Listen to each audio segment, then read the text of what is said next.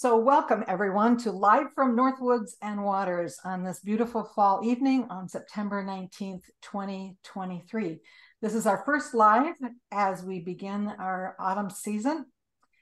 And for those of you that are not familiar with Northwoods and Waters of the St. Croix Heritage Area, I thought I'd just spend just a few minutes, maybe 4 or 5, telling you what we are doing here as a heritage area.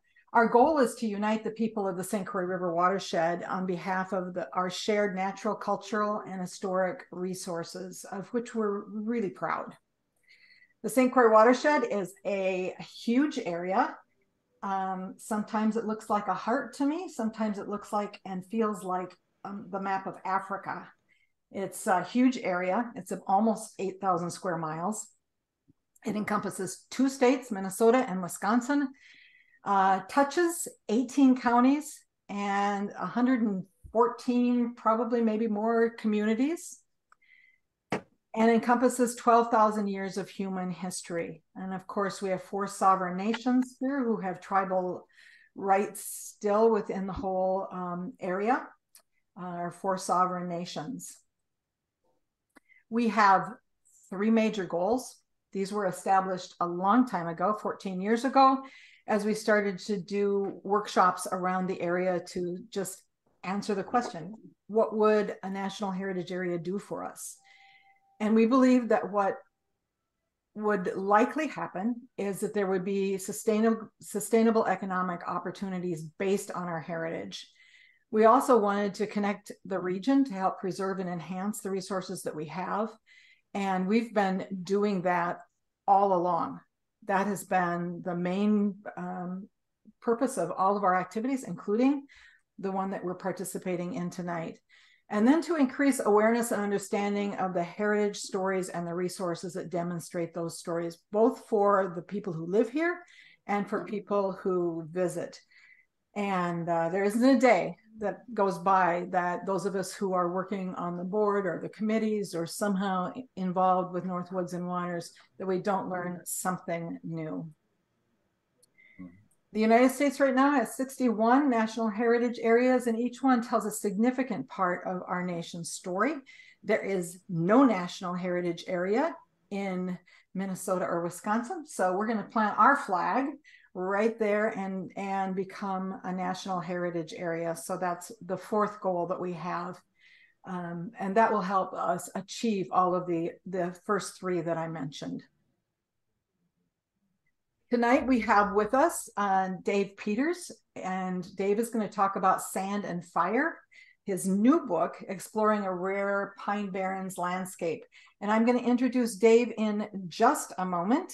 We are going to we're going to start off tonight with Thomas Wayne King, who has moderated many of these events. And Tom is going to do a reading for us, and he'll be back next month with our open mic series. So Tom, take it away.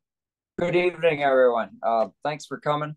This is just a meditation of a real event that happened and just gives you a little glimpse into life on the upper St. Croix Lake here where we are. It's called Mid-May Morning Magic on Upper St. Croix Lake. On a morning in mid-May, I was up early as usual to write at our old growth forest homestead in Solon Springs, headwaters of the St. Croix River, overlooking Upper St. Croix Lake with the start of the Brule River just north of us. As a determined, diligent writer across genres, my days start about 4 a.m. when I have quiet that allows me to think and create. I worked for a bit, then Sunshine, our 4-year-old rescue Sheltie from St. Paul, had his breakfast and needed to go outside.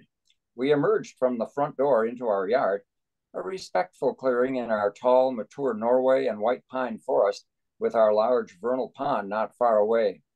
Our early, still dark world was filled with sound.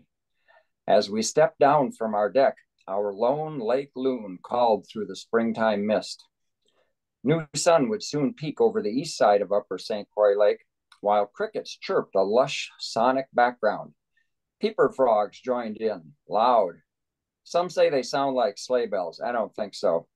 Chorus frogs, who really do sound like running your thumb down a plastic comb, filled in on the rhythm section while Sonny and I hiked our home trails. From south of us, near the pine barrens, laughing, yipping coyotes and their pups entered the rich audio mix. Woodpeckers up in our tall poplar trees added percussion on hollow sections. Across the lake, a wolf's resonant call sounded, immediately answered by another wolf call from the same area. Likely a private conversation, as wolves howl only to packmates in their denning seasons of spring and into early summer. Later in the summer, they will call more to their neighbors. Out on the lake, our lone loon continued combining his calming call with all the other morning virtuosity we were hearing.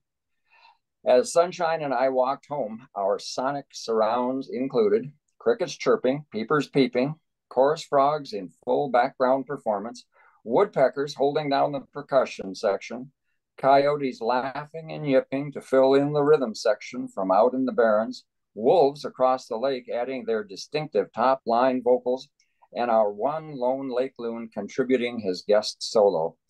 A sunrise concert by our closest neighbors in Solon Springs. Mid-May morning magic on Upper St. Croix Lake. Thanks. Thank you so much, Tom. We appreciate your great reading. And when I listen to that, it just reminds me that the barrens are anything but barren. They are full of sounds and wildlife. And so we thank you so much. One more thing I want to do before I turn the whole program over to Dave is to introduce you to our new executive director. We are absolutely thrilled. We have been working for 14 years almost entirely with volunteers. And due to the generosity of the Fred C. and Catherine B. Anderson Foundation and another anonymous donor, we were able to hire our first executive director. And so it is my pleasure to introduce you to Monica Zaki. Monica, yay. Hey, thank you. I don't know how to follow up with all of that greatness and excitement. It is nice to meet you all. Do you want me to say a little bit? Marty's like, this will just be kind of casual. Say whatever you'd like, Monica. Wonderful. Awesome. I love the St. Croix. I came I worked for Wild Rivers Conservancy for about 10 years, and before that for watershed districts. And my background is in water and conservation, and I'm really excited to help take Northwoods and Waters, to this next phase and this next step. So it's really a privilege to be here. Thanks, Marty, for the nice introduction, and thank you, David, for being here. I'm really interested and looking forward to hearing from you. Thank you, Monica. Monica's really the right person at the right time, and we're really fortunate to have her leading the charge now. Let's see. Oh, another person I want to introduce you to is Jasmine Collins. Jasmine has been with us now for 4 months, I think, at least. Since May, yeah. Since May, yeah. Jasmine is our communications specialist, and she'll tell you a little bit at the end about our social media and how you can engage with the social media that we have. But she's also a consummate theater person, and so she's the very perfect person to moderate these live sessions. So she's going to start doing that next time. So next time you'll get to have Thomas Wayne King and Jasmine Collins. You'll be in great hands as we do an open mic session. Now it's my pleasure to introduce you to Dave Peters. This is what was written in your, I think on Amazon was where I pulled this one up, Dave. So you'll have to just add to it or change it or whatever. But Dave Peters is a retired journalist with extensive experience reporting and editing for some of these papers. So if his name sounds familiar, you may have read him in the St. Paul Pioneer Press, the Minneapolis Star Tribune, Minnesota Public Radio, and other news organizations. David is an avid member of the board of the Friends of the Namekagon Barrens Wildlife Area, which is where I first met you, Dave, on a very early morning. I remember. And he walks the Barrens as often as he can, finding new wonders every time. He and his wife live in St. Paul, period. But we have granted you honorary citizenship in the St. Croix watershed, Dave. You can claim any residence you want here. Thank you. So we join me in welcoming, please, David Peters. Thank you. Thank you, Marty. Thank you for inviting me to do this. And yeah, it feels like I'm in the St. Croix watershed much of my life. So I think, and congratulations, Monica. It's a big step for the heritage area, and hope all goes well. I know at least a few of the people on this call know a lot about the Namekagon Barrens, and have taught me about the Namekagon Barrens, but it always surprises me how little known they are, even for people who are quite familiar with the area, the region, the St. Croix Valley. As Mark, who's on the call, is fond of saying, you have to be lost to find them, and that was true in my case, and I think is true for a lot of people. What I thought I would do is read a little bit from the beginning of Sand and Fire, my book, and then if we can make the screen sharing thing work, share a few images, visuals from the book, and then just talk a little bit about what else is in the book, and finally open it up and talk about whatever people want to talk about. And Marty, if I lose track of the time, don't be afraid to get the hook out and drag me off the stage. So I'll start right at the beginning, chapter 1. It's called Coming Upon the Barrens. On a mild, sun-filled July morning, I was picking blueberries about a quarter-mile south of the pristine Namekagon River in northwestern Wisconsin. The sky was a fresh blue, a promise of afternoon heat kissed the air, and I was daydreaming about the Christmas blueberry cobbler that has become a tradition in my family. Not far away in the brush was a family from nearby Spooner, also picking berries and chatting. And suddenly, one of the women stood up from her children and her ice cream bucket of berries, looked around the clearing, and asked with some awe in her voice, "Where are we?" "The Barrens," I hollered, trying to be helpful. "How do you spell that?" she wondered. This book is my answer to both of her questions. She's among the many people near and far who've been intrigued by an unusual landscape with a rich human history, but know little about it. Let's start in the middle of the Namekagon Barrens Wildlife Area. We're just beside a sandy road named St. Croix Trail.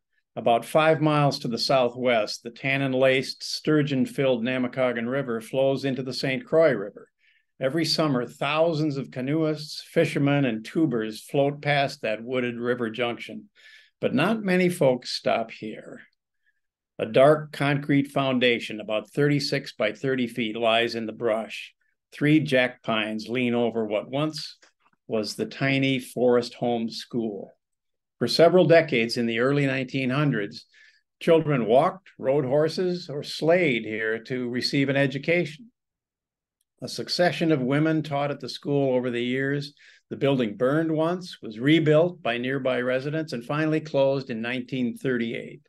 What little remains is nearly hidden, and bluebirds and swallows vie to use the wooden box behind the foundation for nesting. Mark this point on your mental map. It may not look like it, but a lot has happened here. Roaring meltwaters once poured from thick glaciers, leaving deep deposits of sand. People known today as Paleo-Indians likely hunted here with stone-tipped spears. Later came people tracking deer and picking berries. Fire after fire burned. Treaties forced the land to change hands. Surveyors, loggers, and land speculators came and went. Stagecoaches rolled through. Probably a dozen languages were spoken within earshot at one point. Farmers tried to work the land and then left. Habitat conservationists squabbled with foresters. But for now, if you have come upon these barrens for the first time, just notice the expanse. A land you thought was supposed to wrap you in the blanket of a dark northern forest is missing its trees, and instead leaves you bathed in light. It delivers nothing so much as a sense of space. Let me skip ahead a little bit. I feel the pull to get out on the land every time I visit the Barrens. Maybe it's my prairie upbringing, Maybe it's an appreciation of the network of plants here that is constantly in flux as well as rare. Maybe it's knowing that for all the land's emptiness, many people have preceded me and tried to thrive here. I think the same thought every time. Put one foot in front of the other, tread the sandy ground, and observe.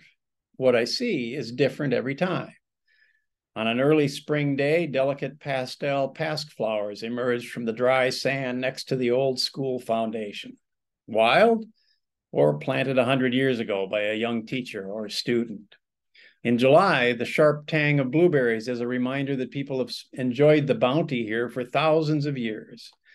A half-dozen sharp-tailed grouse burst from the undergrowth, startling me and blasting into the air, wings beating hard for 100 yards before the birds settle again. Grouse are a key to this landscape, an indicator of how well a diminished ecosystem is thriving. Deer leap for cover, a bald eagle stares, then lifts off a dead pine. Towhees and brown thrashers sing and flit and dash. A porcupine ambles into a small stand of trees. A homesteader family's century-old lilacs still bloom near what once was a farmhouse. A wolf crosses a sandy road, looks up, then vanishes in the brush. One glorious, clear morning, a crescent moon rises just before the sun, first orange, then white as the world starts to glow. On a January day, my wife and I snowshoe amid wild turkey tracks. In May, insect-eating pitcher plants poke their hungry red tubes out of the bog's bright green sphagnum moss, waiting for protein in the form of a fly. In August, monarch butterflies cluster in the jack pines, readying for the long migration to Mexico. If I listen, I can imagine the drums of an Ojibwe summer gathering, the laughter of an end-of-winter party at a nearby log home, or even the crackling of a fire that brought tragedy to an immigrant Swedish family just down the road. I really am in awe when I go out there, whether I'm, lying on my belly looking at some new rare fern, grape fern or something, or staring up at the dark skies at night, or maybe stumbling on some foundation of an old farmhouse. Let me try to make this screen sharing work. See if all is well. There we go. Is that looking okay? Okay. And whoops. There. Can you see the pointer? Does the pointer work? Okay. We can, Dave. Very good. Okay. Excellent. Here we go. For the curious among you, I may or may not be wearing the same shirt I was when my author photo was taken. I have a bunch of these. I didn't really intend, I've said this before, I didn't really intend to write a book. I just got interested in the place and started taking notes and talking to people, got involved with the Friends of the Namekagon Barrens, found some botanists and other people, historians, geologists who were happy to talk. And finally, my wife suggested that I do something useful with it. And the Wisconsin Historical Society Press agreed to publish it. So all was good. The Barrens are a little bit hard to understand or to describe because they're complicated. They change, they come and they go a little bit. They're hard to take a picture of too, but it's hard to do it from the ground. But a friend, Don McConkey, got his drone up in the air for me early one morning and took this really nice picture of the Barrens. It's all here. The stubby little scrub oaks in front and some jack pines, especially off in the distance. Lots of prairie willow and New Jersey tea and other brush like blueberries and sweet ferns. There's a drainage off here in the distance, Clemens Creek, heading toward the St. Croix off to the left. But what you really see is how flat all this glacial outwash sand is. And you can imagine, you're looking north here and you right by the school foundation, and you can imagine staring up at a great big glacier thousands of feet thick, and the water just pouring out toward you. If you've been to Alaska or maybe Iceland and seen those glaciers, that's what this was. Just massive amounts of water carrying huge amounts of sand out onto the plains and laying it down. Of course, some people, this is what the Barrens is all about: blueberries, blueberry gathering. Every summer, the Friends has a blueberry gathering, and even on a bad blueberry year, the burgers and the beer is still free. So these are the pasque flowers that grow near the schoolhouse foundation that I mentioned in the beginning. Wood lilies are probably the showiest of the flowers on the barrens. There are other kinds of barrens. There are other barrens elsewhere, I should say. New England, New Jersey, New York, there are some barrens. They tend to be different in at least a couple of ways. I mean, same kind of sandy, low nutrient soil and brush, but they tend to be different in at least two ways. The pines out east are pitch pines, not jack pines, and they tend to be a little less prairie-like, fewer flowers and grass like big bluestem and that sort of thing. I like to take pictures of the moon, so I just have to include this sunrise, just before sunrise. And the monarch butterflies. I didn't know they hung out in jack pines till I saw them, I think 1 or 2 Augusts ago. There they were, hundreds of them getting ready to fly south. And of course, the sharp-tailed grouse. That's what other people come to the Barrens for. You can reserve a blind in April, May, and watch one of the most hilarious, interesting acts in nature, watching the mating dance of the sharp-tailed grouse. And that's really why the Barrens are preserved, is to maintain habitat for the grouse. But it all comes back to sand, starts with sand. These are the Northwest sands, which again, a lot of people are not really familiar with. There's a landform in Wisconsin, but they run from down here, St. Croix Falls, roughly, all the way up to Bayfield. And it's about 150 miles, and that's a lot of sand. They're hundreds of feet thick in some places. The St. Croix River runs right along it's the state boundary here, and tends to run along the northwest side of the sands. But it was all laid down about 12,000 years ago, 10, 12, 14,000 years ago. In 1917, there was a debate. Wisconsin wanted to put a highway through here, and they were trying to decide whether to run it east-west or north-south. Here's the Barrens up here. And the Burnett County commissioner said, well, don't run it up there. All that is swamps and red sand. And he was pretty much right. Here's how thick it is. This is a quarry, a sand quarry, north of the Namekagon Barrens. You can see how thick it is, and you can see these bedding plains where the cross bedding, where the wind blew the sand into dunes. And it generates or affects what grows. This is a map of the vegetation of Wisconsin when European settlers arrived, and you can see that sand belt right here shows up. The gray color, the light brown color, that's jack pine. White pine, red pine are the darker green all around here, but the sandy area is jack pine. And if you put a map up of fire frequency, it would look the same. You'd see the same belt here of the most frequently burned area in Wisconsin. So if you left this land alone, it would grow up into mature red pine and jack pine probably. But the thing is, it never was really left alone. It burned repeatedly, natural fires, human set fires.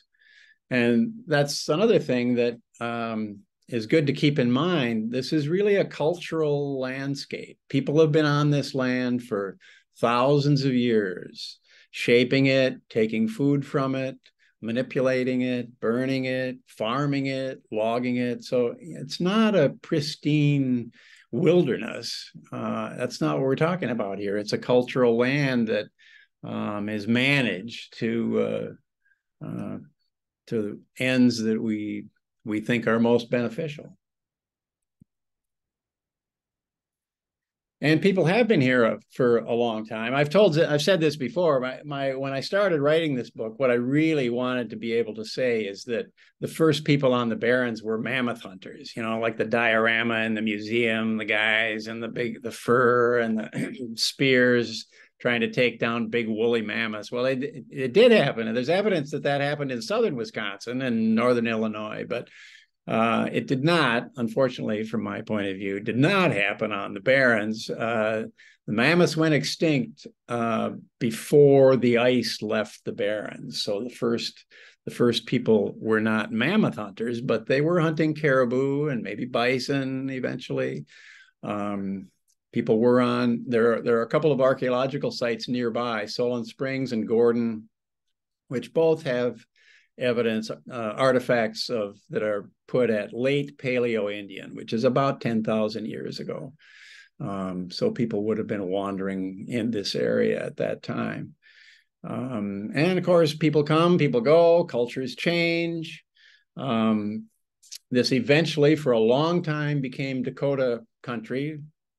And then 1600s, 1700s, Ojibwe people came in from the east and became the dominant people on this land, and it was part of their seasonal rounds. They would move through the land using this area for blueberries and fishing in the St. Croix River, wintering up by Lake Superior maybe for maple syrup country, but clearly was Ojibwe homeland, and it was Ojibwe leaders who in 1837 ceded this big chunk of central Minnesota, central Wisconsin to the U.S. government in the Pine Tree Treaty. And you can tell from the name, the U.S. government was not interested in this land for settlement or that sort of thing, but for the pine trees, first of all, the big white pines that everybody knows about.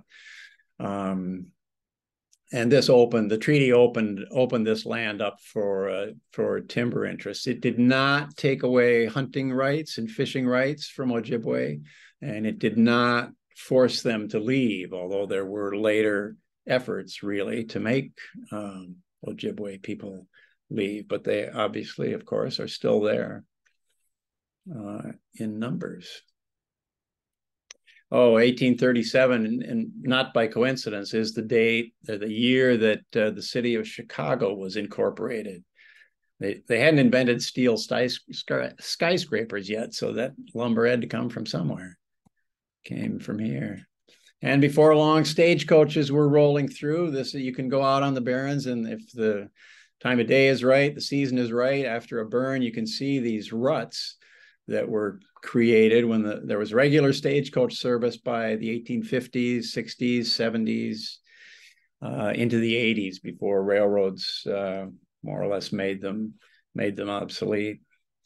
And logging peaked in about the 1890s, and after that, the push was on for farming. In 1895, the state of Wisconsin commissioned the Dean of Agriculture in Madison, the University of Wisconsin, to write a handbook for farming, to promote farming. And he and a few other professors came up to northern Wisconsin and found that it was going to be great. Huge hay crops, potatoes, truck gardens like New Jersey, and they urged people to come. There were immigration commissions, both the state and county level, brought people in from Europe, from the rest of the Midwest. There were lots of promotions. The railroad got a lot of this land as an incentive to build a track to Lake Superior, and they were interested in promoting land and getting farmers to come up. And they did. Iowa, Milwaukee, Norway, Sweden, Prussia, they homesteaded, they bought land. They grew oats, hay, potatoes. They planted fruit trees. They had livestock. They planted lilac bushes. They built the little school. They had a cemetery. They voted. There was a little community here. And if you asked them where they lived, I think they would probably tell you 5 Mile, because that was the name of a little general store and a post office for a short time, just over the county line into Washburn County. I know this is impossible to read for people, but I thought I would show it anyway. This is a page from the 1910 census. Right now, if you drive along St. Croix Trail, there's nobody there. Nobody lives there. But it was called at that time Minong Road, which is written sideways here. And there were families up and down that road. The Gages, Joseph and Sarah Gage, came from Milwaukee. Benjamin Hillock was from Iowa, but his wife, Ruby, was Ruby Gage, the daughter of these two people. So there were families came up here together. They had a lot of kids. I asked a descendant of Benjamin Hillock why his, I think it was grandfather, finally left, and he said it was too dang cold. I think there's probably more to it than that, but that was one reason. The Crouse family was there, from Milwaukee. This is Arvid Lyons' name. That's one of the saddest cases on the Barrens, I think. Engelbrit and Severina Bratley were here. They came from Norway, and if you can find their homestead, it's down in Countyland, actually, right next to the wildlife area where it's wooded. And if you're there at the right time of year, their lilacs still bloom. The Bratley's lilacs, and right next to the Barrens. This is the foundation of the school, the little school that kids got their lessons in. Lasted until 1938, like I said. And then they left one by one. The Krauses left and the Hillocks left, and the Hillocks went south. Arkansas, Oklahoma, New Mexico. But to me, as I said, Arvid Lyons is the most poignant story among these settlers. Arvid Lyons was born in Sweden in the 1840s, and he came to America as a young man in his 20s, and he was here about 20 years, and I don't know where. I wish I could find out where he was. But at any rate, he went back to Sweden and got married to Augusta Andersdotter. And about as fast as is humanly possible, they produced 10 kids in the 1890s. And the next thing you know, they were on a ship coming back to America. And they told the people registering them on the ship that they were heading for New Mexico. They had a friend in New Mexico. Another mystery. I'd like to find out why they never made it, but they wound up in northwestern Wisconsin instead. And there they are in the 1905 census. By that time, they had another kid. So there was 11 kids, Arvid and Augusta. And then tragedy hit. A 4-year-old daughter, Ruth, was burned and was killed. And then by 1910, in the 1910 census, Arvid was a widower. He was living with his oldest daughter, Anna.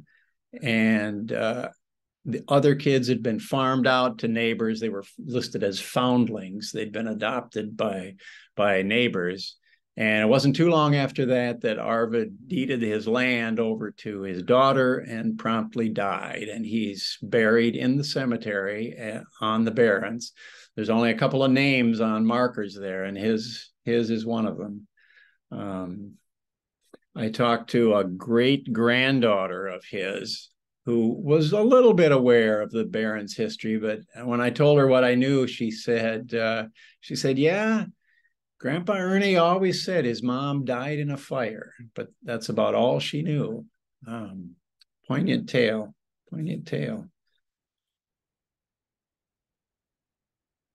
Every time I go there, the Arvid Lyons property is where the little cabin is. It used to be a hunter's cabin. It's where the DNR has a little headquarters. The Friends has their activities on Arvid Lyons's homestead. It's pretty much wooded in now, but every time I go there, I kind of wonder about what happened there. So by the 1930s, people were gone, pretty much. There was a geographer who came through working on his PhD, and he noted that buildings had crumbled by 1930, and more poignantly, the kids were all gone. He said there were no kids left on the Barrens. This was I should say there were at the same time, there just west of the Barrens, there was a little hardly even a village, a settlement, a couple of families of Ojibwe. And they lived there. The Kennebecks lived there into the 30s as well. And John Kennebec died in 1938, the last Ojibwe on or living near the Barrens. So by 1938, it was empty. And that, as it happens, is the year that this aerial photo was taken. And this is St. Croix Trail right along here. This is the Benjamin Hillock farm field. You could still see it years later. Krause's lived here. Avid Lyons lived right here. That was where he homesteaded. And this is the school right there. It was when this photo was taken, the building was still up. If you look real close, you can see a structure there. But what I like best about this photo is if you look real close, right down here, there's a little tiny trail going down to the Brantley homestead. This is where the lilacs still bloom, and this is how the kids got to school. They walked this little path that you could still see in 1938. So the people were gone, the residents were gone, put it that way. But the fighting wasn't over. Most of the land, almost all the land had gone back to the county, Burnett County, most of it, for back taxes. And they were interested in growing trees for revenue, timber cutting. But people started to realize through the late 30s, the 40s, into the 50s that the sharp-tailed grouse habitat was disappearing in Wisconsin. And a movement began to preserve it, save some of it. And two people who were instrumental were Frederick and Francis Hammerstrom. They came to Wisconsin from out east working on the government resettlement program that helped farmers and others find more productive land and move off of barrens and similar kinds of terrain. And their mentor was this guy, Aldo Leopold, father of, I guess, the conservation ethic of today.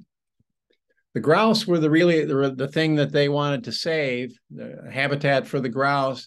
Today, I mean, it's still important and people still count them and try hard to keep the grouse numbers up and the genetics varied. But really, people talk more and more about not just about saving a specific species, but preserving an ecosystem, because it is globally quite a rare kind of place. So it's become more of an ecosystem effort to preserve. And this is how they do it today. This is the DNR burning a piece of the Barrens. The Namekagon Barrens are about 6,800 acres. I can't remember exactly, something like that. And they want to burn it. They try to burn it about every 6 or 7 years. So that's a rotation of about 1,000 acres a year that they get out with their crews and burn it to the ground. It is really a lovely place, beauty and solitude, and it repays visits again and again. So there you go.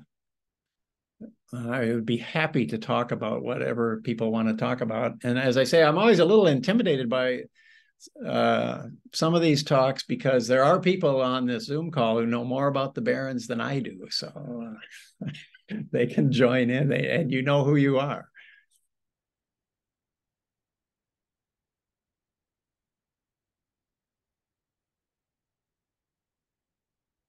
That was all fascinating, David. I have a feeling you could talk for 24 hours straight about this, about all you've learned and seen and experienced.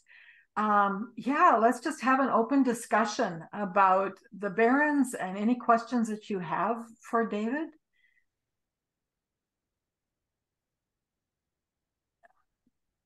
Can you unmute? You need to unmute, Tom.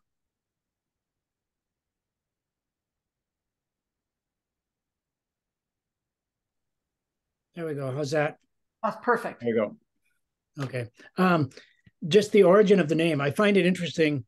You noted barrens throughout the country, and yet when I'm a fan of the far north, and there's references, in the Arctic barrens, and I think Seaton wrote a book, The Arctic Prairies, which was basically the barrens. Can you give us any sense of how long ago was it referred to as the Barrens? That's a good question. And I don't have a very good answer for that, but it is, yeah, it's a kind of an ill-defined term. I think most people, at least around here, when they use that term, they're talking about open terrain, but not a prairie, more brush than a prairie, trees, but not tall trees like a savanna. And Gary Dunsmore, correct me when I'm going astray here, but it is a little bit of a slippery definition. It's somewhere between, well, I think some people would say that the term brush prairie is synonymous with barrens, but it's a little bit almost like a savanna, but without the big. Typically, I think of like oaks, like bur oaks and scattered oaks. And yet it's interesting because people have negative connotations often with the word barren, and yet you've shown and illustrated just how rich and vibrant and diverse it is, and it's always struck me as interesting. And when I grew up in the North Branch area, when people would talk about the Wisconsin Barrens, you knew where they were talking about. So it's in my whole life, I've heard of it, the area you wrote your book on, as the Barrens. Yeah. Well, now that I'm thinking about your original question, there was the original surveyors who came through in this area was 1855. You can look at their notebooks where they were noting the soil and the trees. They were using the word barrens in 1855. Wow. So I don't know, it's hard. The surveyors weren't all consistent. It's hard to know exactly what it meant, what that word meant to them. But I think it's intriguing. It has that mystery about it. I like it. Yeah. I thought you were going, when you said something about the name, I thought you were asking about Namekagon. Namekagon, by the way, means place of the sturgeon. Ojibwe. Is it possible barrens just means no trees? Well, there are trees. That's the thing. But not very many. It seemed like it was mostly in the background in your pictures. Well, if you go up there, I mean, it varies over the landscape, but there are places where the trees are actually quite concentrated, but they're like 5 feet high, 10 feet high. And the oak trees especially are really interesting. That when they burn them, the oak trees burn back to the ground, and the roots stay alive, and they come back from the roots again and again and again. So you get these really big and really old oak roots. Has the DNR thought of reintroducing like ungulates, like not like deer, but like bison into parts of it? I've never heard that one. Gary? Have they anybody ever thought about, 25 years ago, there's discussion within even the state legislature that they wanted to introduce at least one big ungulate. So they looked at the woodland caribou, they looked at moose, and they looked at elk. Long story short, elk won. So we now have elk in Wisconsin again. Mm-hmm. But not on bison. I don't think we're ever considered, unfortunately, in a way. Mm-hmm. But there is a moose. Every once in a while, somebody see a moose wanders through, but not introduced. Yeah, they wander in from Minnesota in the UP. Yeah. It's wonderful to drive through there now and see elk crossing signs. It's like, wow, they're so well introduced that they're now a traffic hazard, which is just terrific.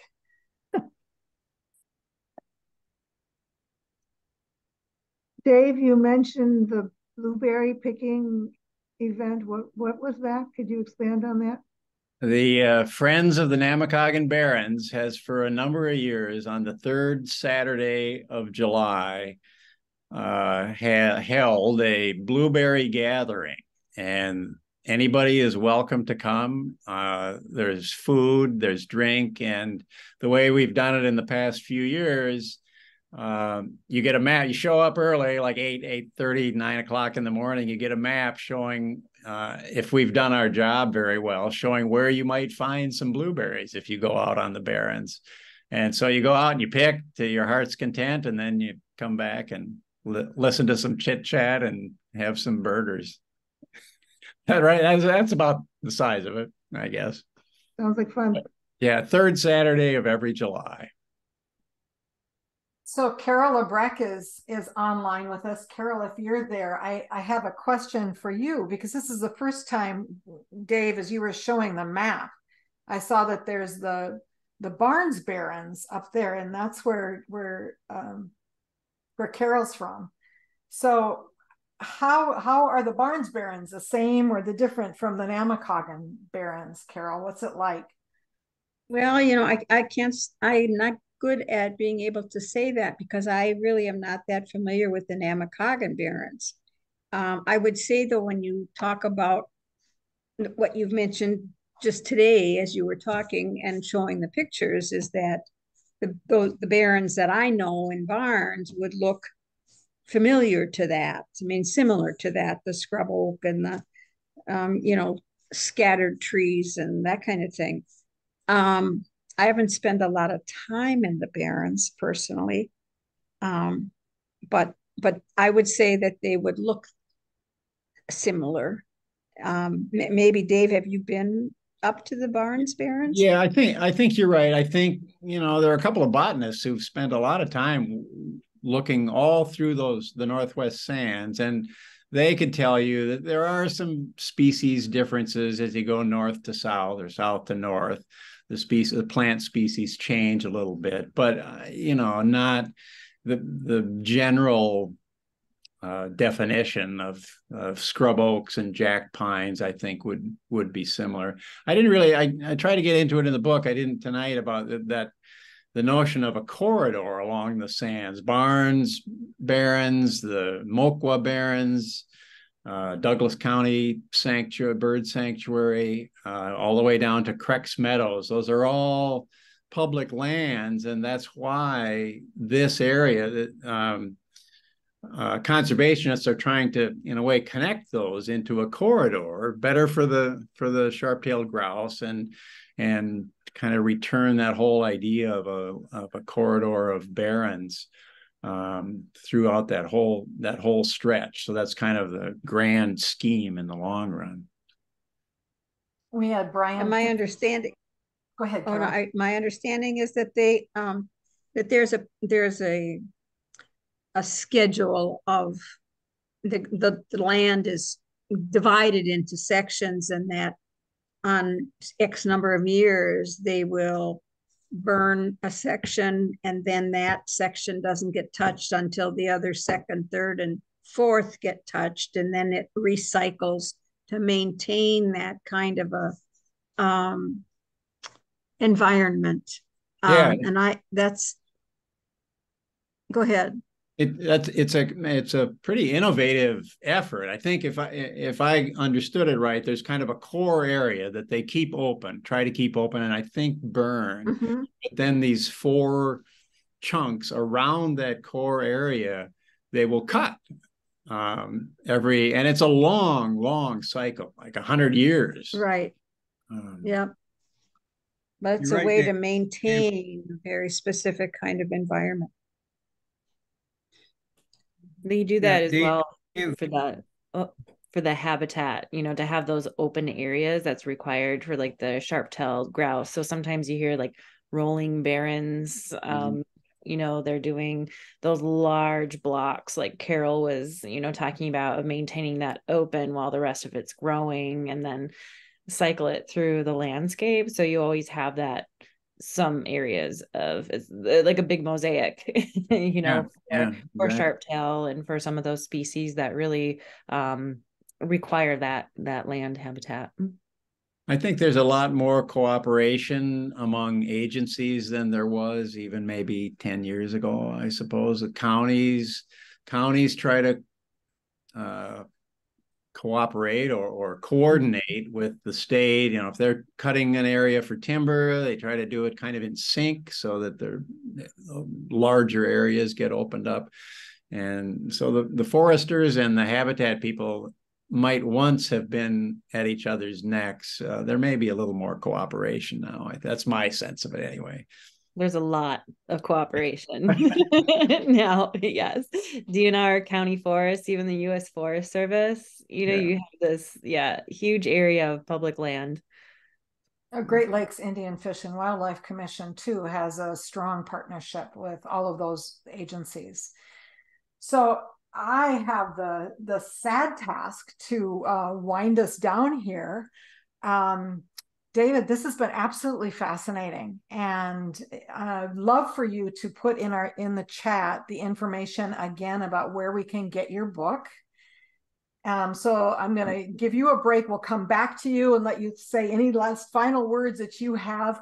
Monica, we're going to do an event in just a little bit up in the Barrens. You want to share a little bit of information about what that is? Awesome. Look at you. Oh, I see you kind of an interesting looking.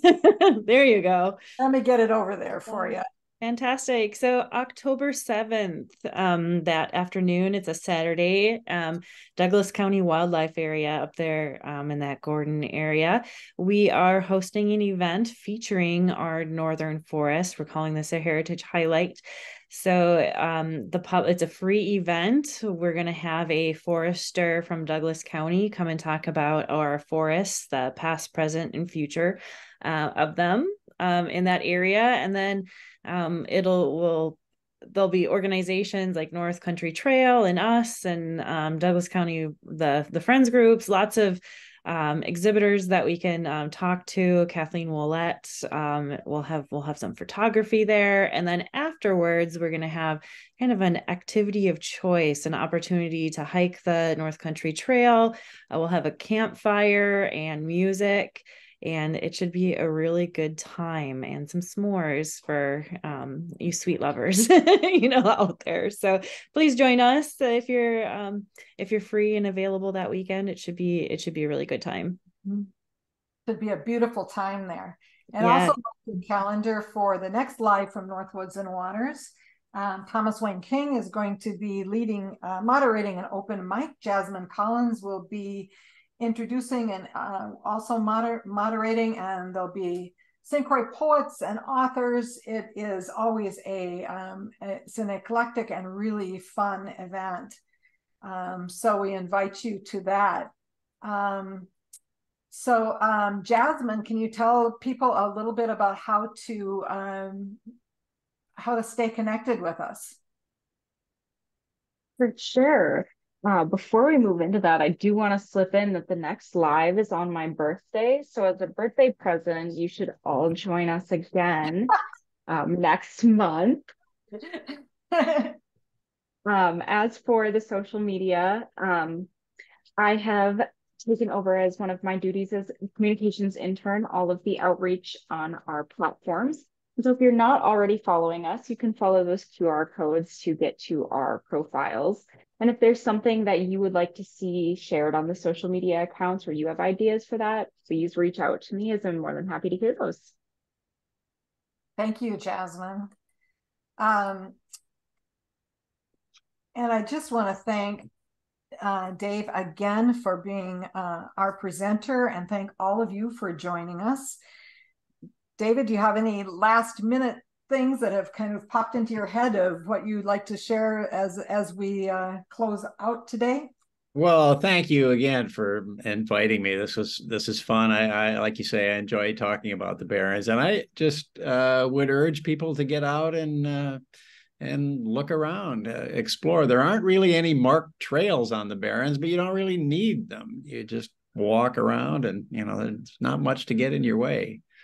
So enjoy it. And you mentioned the book. You can order the book through any bookstore or bookdrop.org, and it's not that hard. You can even find it at the company with the big A. Support your local bookstores if you can, of course. I know the North Winds bookstore in Spooner has it, or at least had it, and the Crex Meadows Visitor Center had it. So wonderful. Well, on behalf of all of us, we thank you so much for joining us. And my pleasure. I will close out then. This has been live from Northwoods and Waters. Okay, yeah, thanks for waiting for me there. I had great trouble signing in. I think it doesn't like this iPad. I'm not sure what's up. I'm not on my PC tonight. So thank you so much. Thank you.